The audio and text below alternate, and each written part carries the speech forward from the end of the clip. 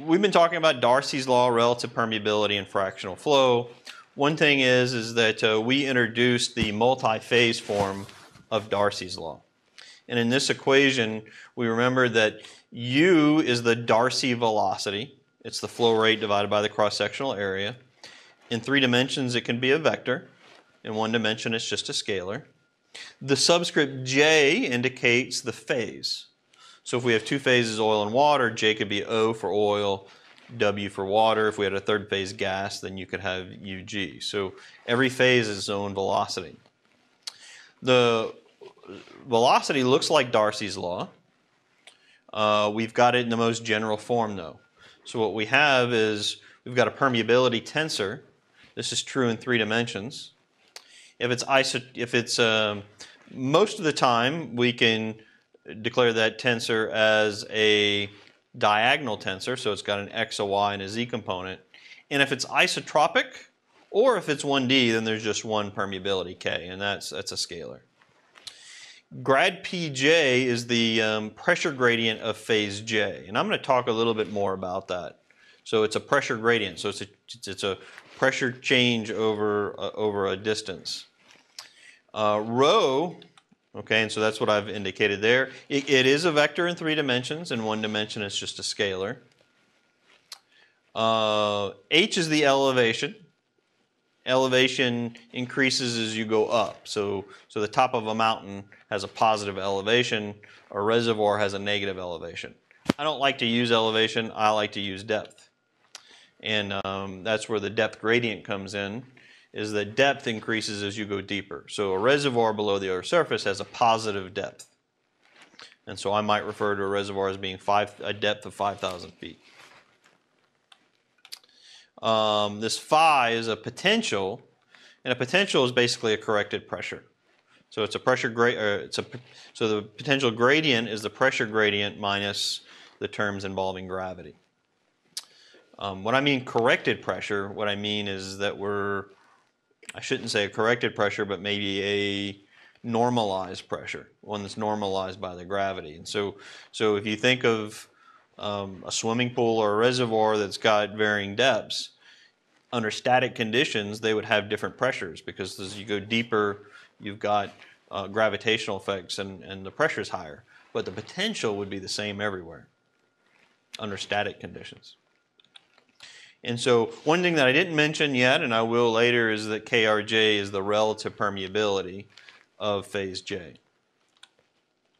In the 1D form, you can still have some sort of gradient in your depth or elevation, but this is the 1D form, and U is a scalar now of phase J, K is a scalar, the permeability, and you only have one direction, and then this is the sine of the angle, and we'll come back to that a little bit.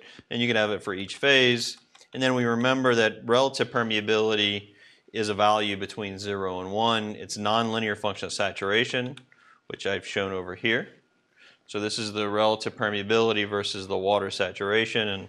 And I need to re-upload these slides. Be very careful about this. This is for a water-wet medium.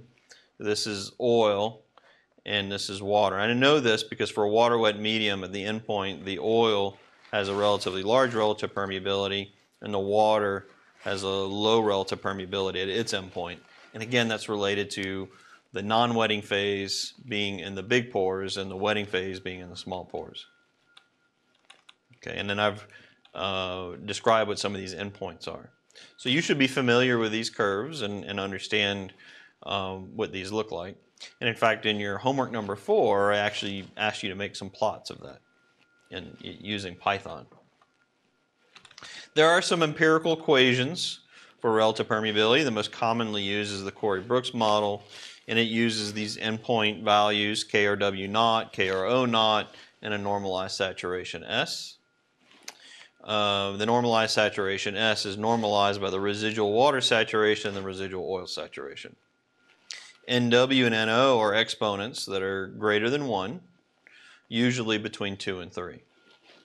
And those are things that you would either, you would do some sort of curve fitting exercise to experimental data, or I would, on an exam or homework, I'd more than likely provide that for you. Okay, so if we go back to multi-phase flow with gravity, this is the terms for water and oil. And notice that we've got gravity, so we've got a density of water times G times the sine of the angle. And the other thing is that PW is not necessarily equal to PO. So the pressures of the two phases could be different. The difference is the capillary pressure. Now, we'll like to point out that many times and very, very frequently in this class, I will tell you to neglect capillary pressure, in which case PW is equal to PO is equal to P. We did some algebra there, and we introduced this fractional flow. So what is the fractional flow? It's exactly what it sounds like. It's the fraction of the flow that is a particular phase. So Fj is the velocity of the phase divided by the total velocity. So Fw is the fractional flow of water, and it's the water velocity divided by the total, and Fo is UO over U. Importantly, the sum of all phase velocities is equal to the total velocity. So if you have two phases, UW plus UO is equal to U. And then the sum of all the fractional flow terms is equal to 1. So if you have two phases, Fw plus Fo is equal to 1. One thing I'd like to point out, this is important, is that even though Fw plus Fo can equal to 1, individually, they can be greater than 1 or less than 0. So Fw could be 1.2 and Fo could be minus 0.2, for example. They still add up to 1. And I'll explain that a little bit more in a few moments, but that's because of gravity. Okay, and so what we did is we did some algebra, and then we derived an equation for fractional flow. And many times we talk about the fractional flow of water. If it's two phases, then we know that the fractional flow of oil is just 1 minus Fw. And the equation is, it looks a little complicated over here, but these are all things that we might know. So the K, the permeability, we have the relative permeabilities, which are a function of saturation. So at a given saturation, we can evaluate that. The viscosity of the oil in the water, the total velocity U, the gradient in capillary pressure. Again, that would be 0 if capillary pressure is negligible. And then we've got this delta rho G sine alpha term, where delta rho is the density of water minus the density of oil, and sine of alpha is the dip angle. So, okay, so this can be simplified if capillary pressure is negligible and there's no gravitational effect, and you could write it like this. Okay, so it's a little bit simpler. Sometimes we write these as mobilities, where the mobility lambda of phase, I should have called it phase J, but I called it phase I here, is the permeability of that phase divided by the viscosity of that phase. Okay, and so here was again a relative permeability curve. The legend should have been switched again, so this is the oil relative permeability and this is the water relative permeability. And then over here what we have is a plot of the fractional flow versus water saturation. And this is what a typical plot looks like. So a typical plot looks like Fw versus Sw. If the residual saturation over here was 0.2 of water, then that means that there no water flows at 0.2 or lower. So that's why Fw is 0, because Uw is 0. Then it increases. It has an inflection point. That's important. We'll talk about it more in a minute. And then when you get to the 1 minus the residual oil saturation, it looks like it's 0.8 over here, then all of a sudden the fractional flow of water is 100% or 1, because no oil is flowing, so it's 100% water. The other thing that we could do is we could take the derivative of this curve, and we'll call that dFw dsw, or Fw prime, and that's, of course, the slope of the line tangent to the curve. And so we'll introduce that in a few moments. We did talk about some dimensionless variables, the mobility ratio, which is obviously the ratio of the mobilities. Then there's the endpoint mobility ratio, which is the mobilities ratio, but using the endpoint relative permeability. So when SW is equal to SWR and 1 minus SOR. Then we introduce a gravity number, which is a ratio of gravitational to viscosity effects. And if we do that, and we use our Corey model for relative permeability, then you get this fractional flow equation in sort of a non-dimensional form. And you could use that equation that way. And that's nice because then you could evaluate how things look at different mobility ratios. And so this is a plot of fractional flow of water versus SW. And this is at 3 different mobility ratios and a dip angle of 0.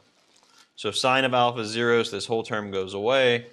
But this is what it would typically look like. So depending on what the mobility ratio is, and remember the mobility ratio is, the mobility is the relative permeability divided by the viscosity of that fluid, and so it's the ratio of those mobilities. Depending on the mobility ratio, at the same saturation, you can have a very different fractional flow. So clearly mobility ratio has a big impact. Okay, so one thing I'd really like to talk about is countercurrent flow. So depending on your pressure gradient, whether it's in the direction of flow or in the opposite direction of flow, or the opposite direction of your axes, then flow can be positive or negative. But on top of that, flow could be positive for one phase and negative for the other phase. So I could put a pressure gradient on a porous medium, and theoretically, or really more than theoretically, is that the oil could go in one direction and the water could go in the opposite direction. Okay? And what that means is that the fractional flow of the phases can be negative, less than 0, or they could be greater than 1. Right? Because fractional flow is the velocity of the phase divided by the total velocity. So if the total velocity is positive, but the velocity of the water phase is negative, then you get a negative fractional flow. And if you get a negative fractional flow of water, and that means you must have fractional flow of oil that's greater than 1, because they have to add up to 1. Okay, and so that's what I've shown there. And so if you make a plot of fractional flow of water versus SW, you could get a plot that looks like this. So depending on your gravity number, or your gravity number times the sine of your dip angle, you might get something like this. So if the dip angle is 0, then clearly you get something like that. But if gravitational forces are really large compared to the viscous forces, your pressure gradient forces, then you start getting these effects where fractional flow can be greater than 1 as it is there, and it could be less than 0 as it is over here in this range. Okay, that's when your dip angle is positive or negative. Now let me talk about that a little bit more. Does that make sense? Why can the phases, why can they go in the opposite directions? Well, again, it's because of gravity. Okay, and you have to remember that water is usually, one of the phases is more dense than the other one, and it's almost always water that's more dense than oil. And so if you don't put very much force, if you don't put a lot of pressure gradient on it, and then the phases will separate in a way to where the denser phase goes to the bottom and the less dense phase comes to the top. So think about this. Let's say you had a rock core. Let's say it's a 1 foot long rock core. I'm gonna borrow this right over here. This will be my paper towels. Pretend this is a porous medium right here. Okay, and let's say we got water and oil saturated in here. Okay, and it's like this. And all of a sudden I turned it upside down. Okay, so it's where it's vertical. Okay, well what would happen? Okay, if everything, the water and the oil were evenly distributed over here and I turned it upside down and I just let gravity do its thing, then the oil would go up, it's less dense, and the water would go down. So the velocity of the water is the opposite direction of the oil. Now, if I put just a little bit of pressure gradient in this direction, from the bottom to the top, maybe that wouldn't change much. Is that water still kind of goes to the bottom and oil still kind of goes to the top. If I put a whole lot of pressure gradient on there, then it overwhelms the gravitation, and then both water and oil would both be moving in this direction, right? If I put enough force on it, then everything's going to be moving over there. It'll overcome the gravitational force. But that's why sometimes you can get negative fractional flows or greater than 1. And again, it's due to the different densities. So countercurrent flow, water is possible, water and oil flow in opposite directions. I'd like to point out that this equation right here is all dimensionless, so it makes it unitless. All of those terms, ng naught, s, alpha, m naught, they're all dimensionless. So if you use this form, then it would be. But you probably won't use that form. You might use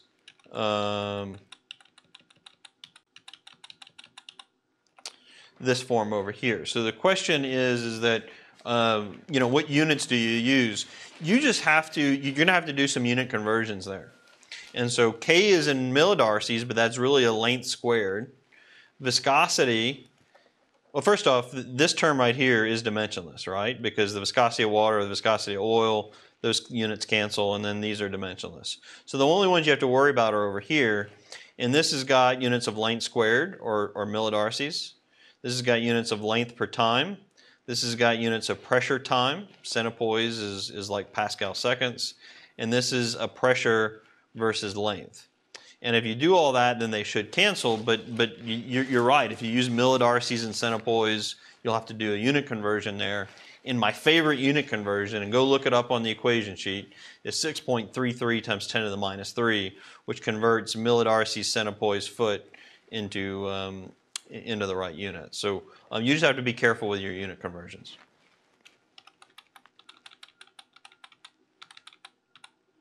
So I have one, well, okay, I'll just go through this last slide and then I'll complete the example problem we did last time. So this is the fractional flow curve, FW versus SW. Remember, in the absence of any gravity, or if gravity is small compared to the pressure gradient or viscous forces, then you get this kind of monotonic increase that looks like this. But if gravitational forces are large, you could get this greater than 1 or less than 1. This is fractional flow versus water saturation. And what we'll find in the next chapter, is it going to be chapter 13, is that we might also need the derivative of fractional flow. So the FW prime, or dFW dsW.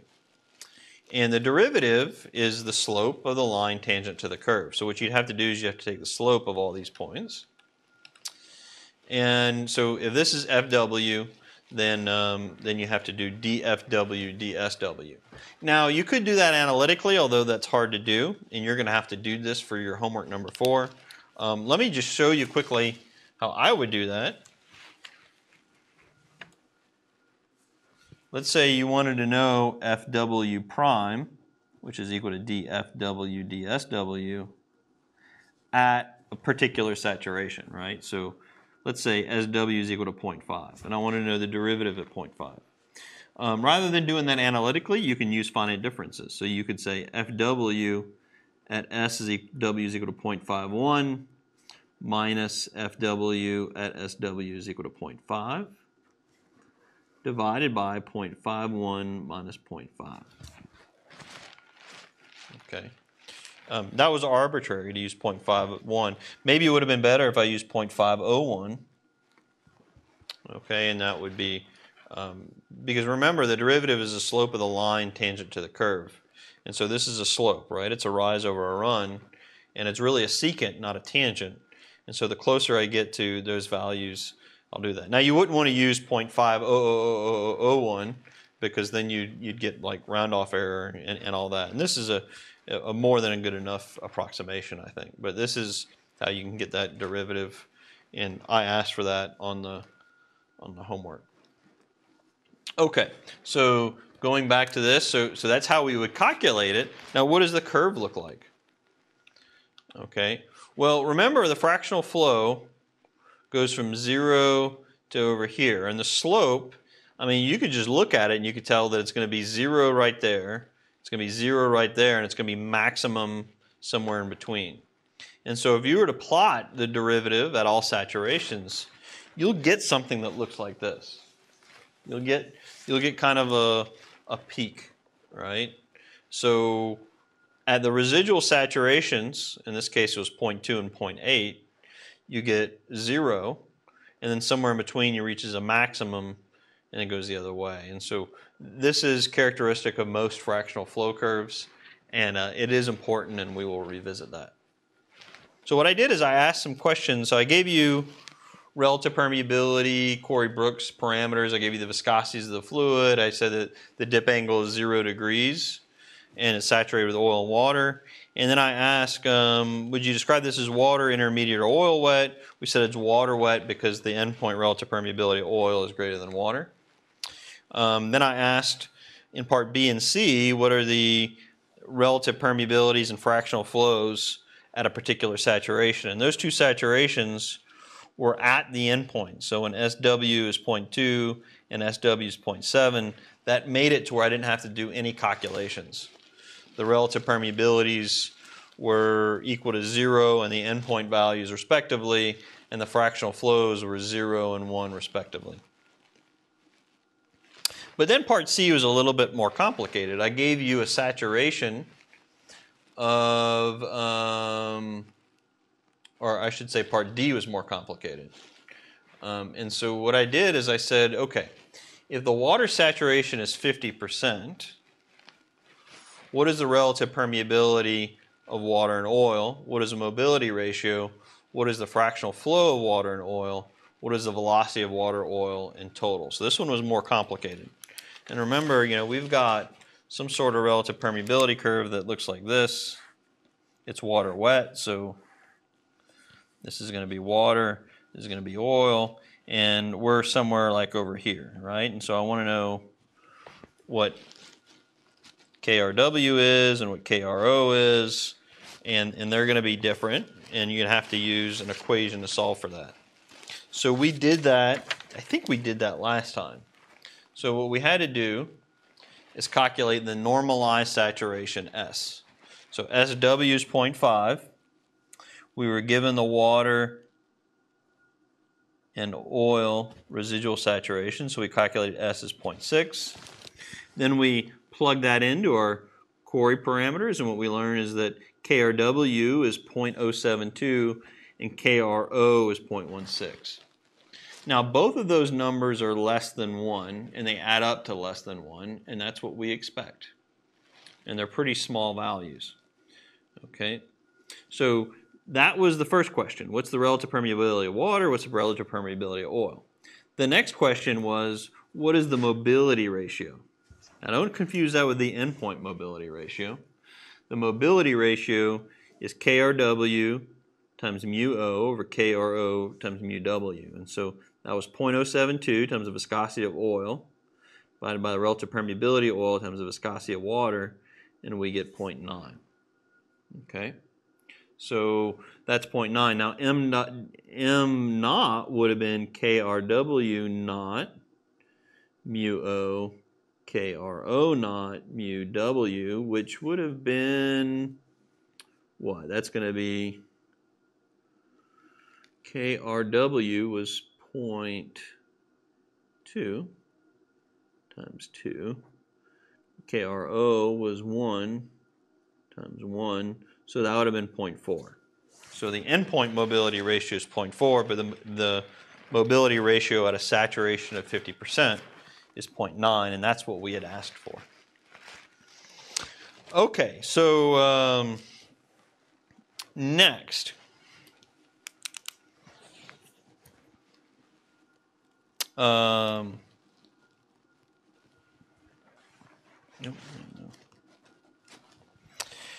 The next question is, what is the fractional flow of water and oil? So we got to use our fractional flow equation. Okay, so I'm just going to, we got 10 minutes, I think I'm going to work through this. So the question is, what's the fractional flow of water? FW is 1 plus K, KRO, total velocity, viscosity of the oil, times dPc dx, minus delta rho, that's the density of the difference in density between the water and the oil, G sine of alpha divided by 1 over KRW mu W over KRO mu O. Oh, I'm sorry, you can't see that. So now you can see it. Okay, and I'd like to point out that this is equal to 1 over the mobility ratio we've already calculated. Now in the problem statement, we say that the pressure, that capillary pressure can be neglected, so that's 0. And we also say that the sine of the dip angle is 0 and the sine of 0 is 0, so we can neglect that. And then FW is equal to 1 over 1 plus 1 over m, which is equal to 1 over 1 divided by 0.9. If you plug that in, you get 0.473. And FO is equal to 1 minus 0.473, which is equal to 0.527, excuse me. Okay. Now, both of those numbers, they obviously add up to 1. In this case, they're both greater than 0 and less than 1. I expected that because I don't have any gravitational effects. If I did have gravitational effects, it's possible, it's not definite, but it's possible I could add a negative fractional flow or a positive fractional flow. And if I did that, I would have had to have done this. So remember, delta rho is going to be rho water minus the rho oil, which is going to be in units of pounds mass per cubic foot. Okay. And then I got to multiply that by G. And then multiply by the sine of the angle. Now I'm going to give you a secret here on how to do this. So you got to be very careful with your units because delta rho is in pounds mass per cubic foot, G is in feet squared per second, and you have to do that unit conversion there. But delta rho G is equal to delta rho in units of pounds mass per cubic foot, like it's given, divided by 144, and that's because there's 144 square inches per square foot, and this is, and this will give you a value in psi per foot. Okay, which is what we want this in. We want that in those units. So you should have done this before in previous classes, probably in your drilling class, certainly in reservoir engineering. But make sure you know how to do that, because you got to put everything in the right units. The other thing is that there was a question about units before. This K is probably in millidarcies, this mu is in centipoise, so you'll have to do a unit conversion to make everything dimensionless. But just work through that. In our problem, we didn't have to worry about that, though, okay? Because the sine of the dip angle is 0 over here. The capillary pressure is 0, so the derivative of capillary pressure is 0, etc. Now, there's one last thing we have to do, is we have to calculate the velocities of the water, the oil, and the total. So mu W is minus KRW over mu W times K times the pressure gradient, which is dP dx. Yeah. Plus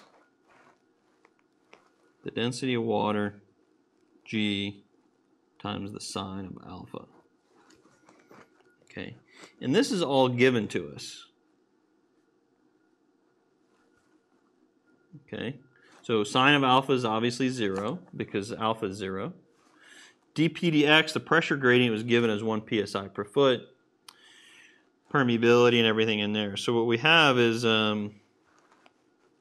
relative permeability is minus 0.072. K is 100 millidarcies. Mu W is 1 centipoise. Pressure gradient is 1 psi per foot. and I got to do my conversion factor, which is that one that I talked about, 10 to the minus 3. Centipede, poised foot, millirc, psi. So all this cancels out. And you get, double check that. This is correct. I got to put that in, but that basically gives you feet per day. Okay, so I get mu W is minus 0.0456 feet per day, and it's important that I got a negative sign there. Now, why do I have a negative sign? Well, there was a negative in front of over here, and you know, I really wish on this example problem I'd have been a little bit more clear about the pressure gradient, but it was 1 psi per foot. So I didn't say it was negative, I said it was positive. And what does a positive pressure gradient mean?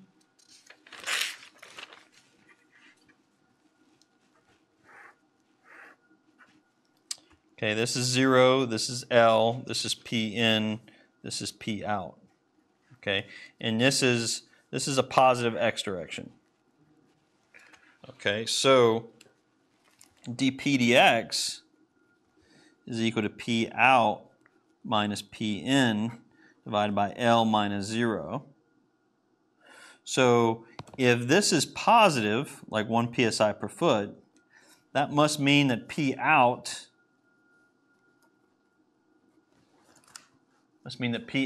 is greater than P in. That means flow is going in the absence of gravity that way. So that's why we get a negative velocity. Okay, and if you do this problem over here, I'll just show you the results. So what you get is a negative 0.0456 feet per day. By the way, I accidentally before put in the solution to this, and I didn't mean to put in the solution, and the solution actually had some errors, so make sure you use what I have now, and I've re-uploaded the example problem without the solution on Canvas. But this is a negative. The total velocity is going to be negative, which is UW divided by FW. So that's negative 0.0963, and the viscosity of the velocity of the oil is the total velocity times the fractional flow of oil. So that's negative 0.0963 times the fractional flow, which is 0.527, and I get 0.0508, negative 0.0508. So in this case, velocity of the water, the total velocity, and the oil velocity are all negative. That's because the pressure gradient is going in the opposite direction. That's why I have positive 1 psi per foot. If I had negative 1 psi per foot, it would be going in, they would all have positive velocities. But if I had gravity, and the pressure gradient was small compared to gravity, then you could have the water velocity and the oil velocity be opposite signs. One could be positive and one could be negative.